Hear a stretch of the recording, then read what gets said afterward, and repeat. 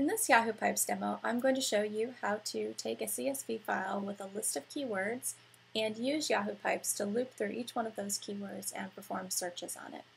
So you can see my CSV file is pretty simple. It's a list of keywords, one per line. Go back to Yahoo Pipes and start by fetching the CSV file associated with the URL for the CSV file, which I've pasted in there.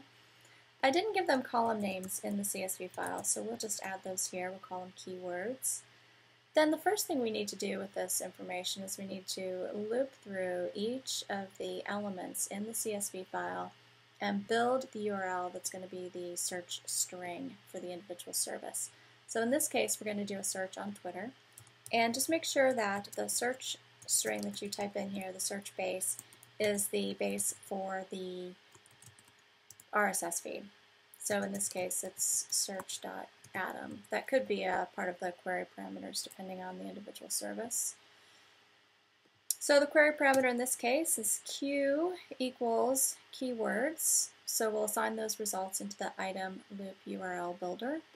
Then we're going to run that through another loop where we will actually fetch the results associated with each one of those URLs that we just built. So we'll go back here to the sources, we'll fetch the feed associated with each one of those URLs, we'll emit the results. Then the final thing we're going to do is just sort the results so that the new items are at the top.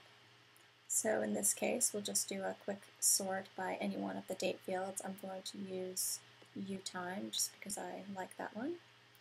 So we use UTime in descending order so that we have the new stuff at the top, of course.